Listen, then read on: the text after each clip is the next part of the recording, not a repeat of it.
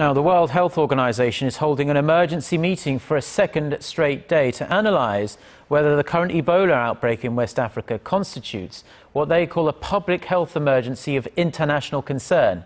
Now, if the WHO considers the current situation as sufficiently worrisome, then the Emergency Committee will recommend to the Director General of the WHO to issue an alert. The UN Health Agency will recommend appropriate temporary measures to reduce the international spread of the virus. The US Centre for Disease Control has maintained its highest alert level since Wednesday, which is reserved for the most serious public health emergencies.